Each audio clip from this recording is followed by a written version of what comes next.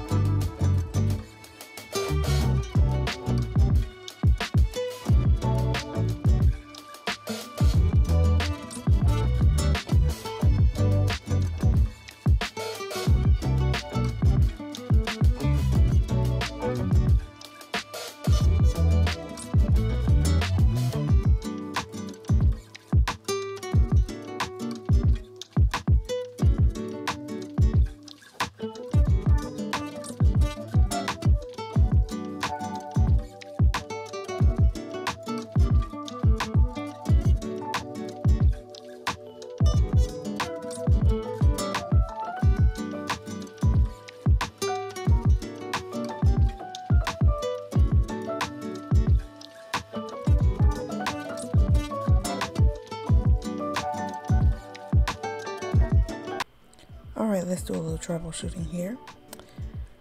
As you can see, once it was done mixing, I took it off the stand and did a few folds in a little wave. The wave is to pop any air bubbles that may be in there. There weren't a lot because when I mix my buttercream, I keep it on low.